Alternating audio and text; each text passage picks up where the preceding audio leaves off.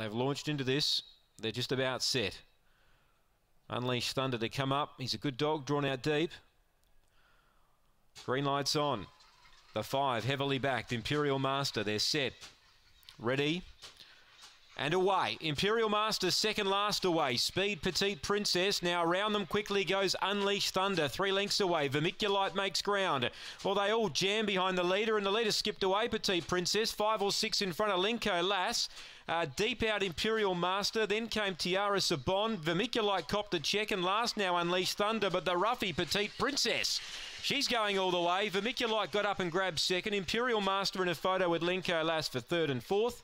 Then Tiara Sabon, and Unleash Thunder, who cops some mid-race pressure, was last to clock in. Petite Princess, number 1. Nicole Price has caused an upset and darted away mid-race.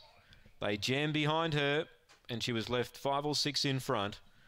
Vermiculite's done its best work again for second, and Linko Lass will hold on for third, just ahead of Imperial Master, who... well, he was only average away, making his run down the back. He ran into backside's boast of the race, and you can probably forgive him for that performance. But the punters, 650 into 250, have done their dough. 1, 2, 4 and 5, 5 1/4 by half a length, and the roughy Petite Princess takes it out in good style. 23.28. It's a new PB as well. 1, 2, 4, 5 after race number 6.